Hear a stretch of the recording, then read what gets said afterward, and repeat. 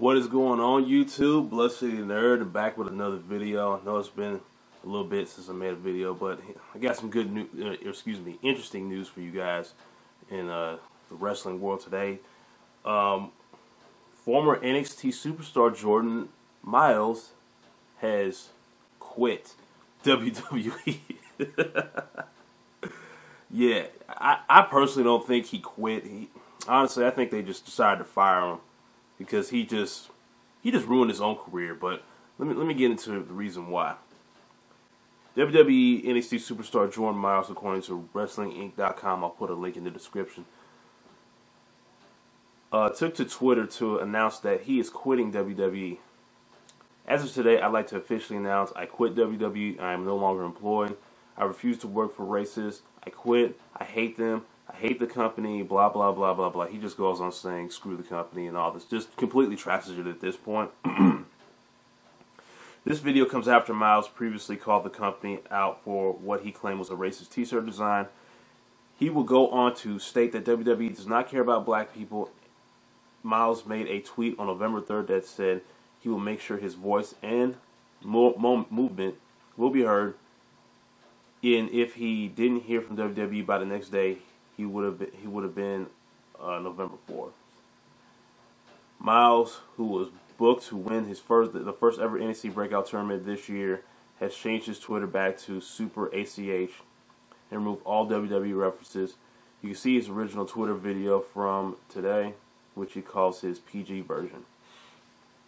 So yeah, basically, he decided to leave, but I personally don't believe that. I think they've already just pulled the plug on him because I really don't blame WWE. He really tried to just slander them and make them really look bad over a shirt that he approved. And even I heard Booker T say this in an interview, like every shirt that they've ever made for him, they had to go and talk to him directly and say, hey, do you like this design? Do you like this design? Do you like this design? So, because they're gonna ask for the wrestler. They want the wrestler to know, or excuse me, the superstar to know, like if they like the design before they push it out to the people and have it available for sale, which makes sense.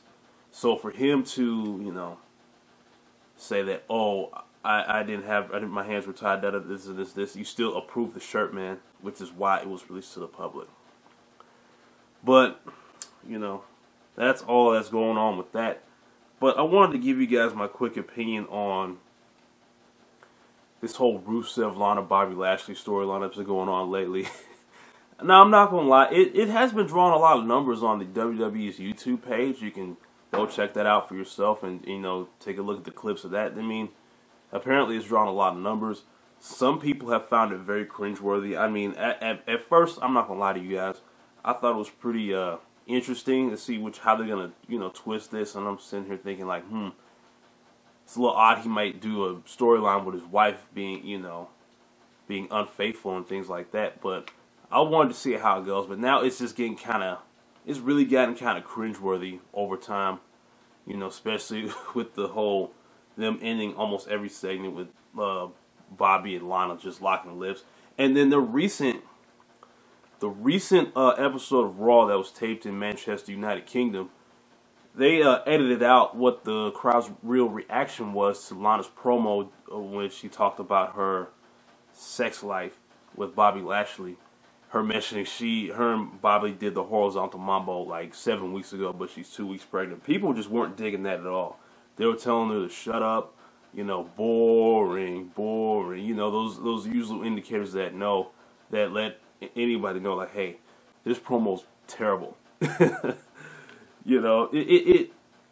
don't know how they just are gonna end this whole thing. I think they're finally gonna have their match at Survivor Series, but hopefully the cringe will end soon, because hopefully they don't drag it out too much longer. Hopefully this is the end at Survivor Series, but we can only wait and see. Another thing I want to talk to you guys about was CM Punk's quote-unquote return to WWE. Now, he hasn't necessarily returned to WWE per se. He was just featured on an episode of WWE Backstage, not for WWE, but for Fox. So as of right now, he hasn't had an official like return yet because he hasn't really been signed with the company or anything. I haven't heard anything about him negotiating with WWE officials about them signing a multi-year deal or anything like that. But at this point, if he really does want to come back to WWE, I think he'll make a huge impact. And plus, a lot of wrestlers have already been lining up to try to get in the ring with him and have a match with him and everything. I think that'd be really good because I personally like to see maybe Ricochet go against him or AJ Styles would be a pretty fun match to watch. That's just my humble opinion. But you guys can tell me what you think about that. Do you think CM Punk is really going to return to the WWE officially and we're going to see him in the ring again soon? Or was he just featured on backstage and then that's all we're pretty much going to get out of him? What do you guys think of the Rusev, Lana, and Bobby Lashley storyline? Let me know below. And also, what's your guys' thoughts on Jordan Myles being or quitting, or quote unquote quitting, or being fired? Please let me know what you think about those in the comment section below. I really appreciate you guys watching my videos. I mean, it really means a lot. I really like doing this, YouTube thing. It's really fun, and plus I get to talk about what I like to talk about. So I really appreciate the people who've been watching and liking my videos. And make sure you hit that subscribe button and bell notification so you never miss a new video.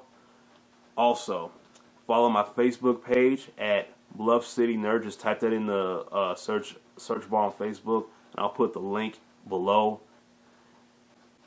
Yeah, man, that's pretty much it. Thank you guys again for watching. I'm Bluff City Nerd, and you guys have a good one.